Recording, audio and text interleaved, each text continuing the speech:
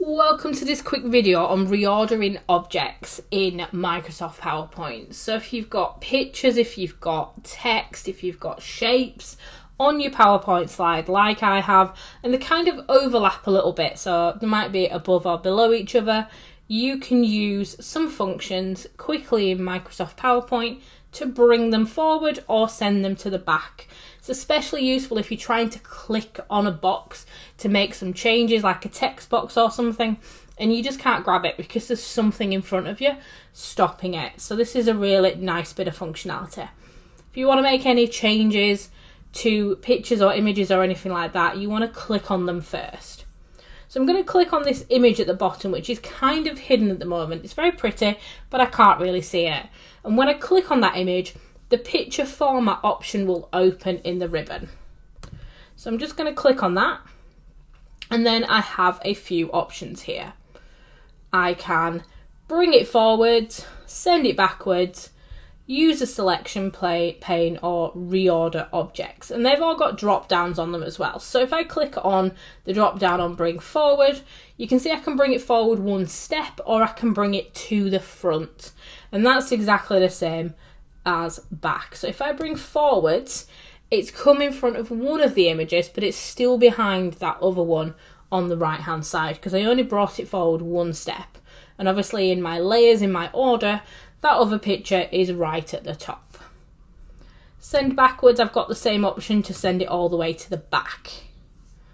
Selection pane, if I click on it, you can see it gives me an option to see them on the right hand side. And this is really nice if you've got loads of images and boxes and things on there.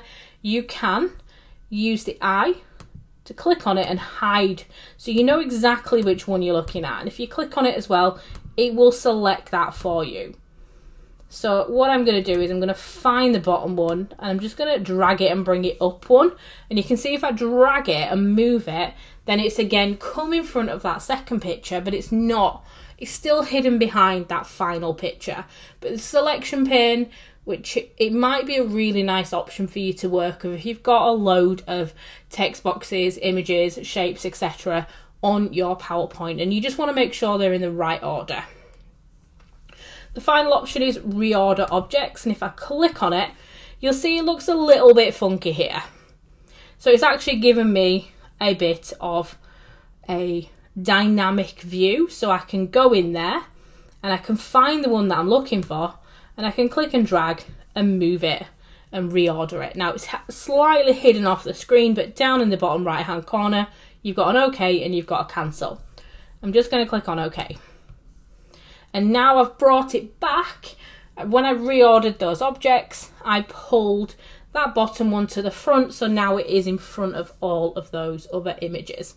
So you can manually bring things backwards and forwards.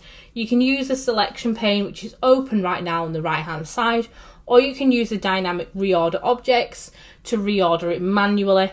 You might not want to use that if you've got too many things on the screen. But really useful if you can't click a hold of that object because you might have something in front of it. This is the way you're going to be able to figure that out, and just make sure your layers and your order of your content on your PowerPoint really works well for you. So please do have a go at that. Please do like and subscribe and let me know what videos you'd like to see me record next.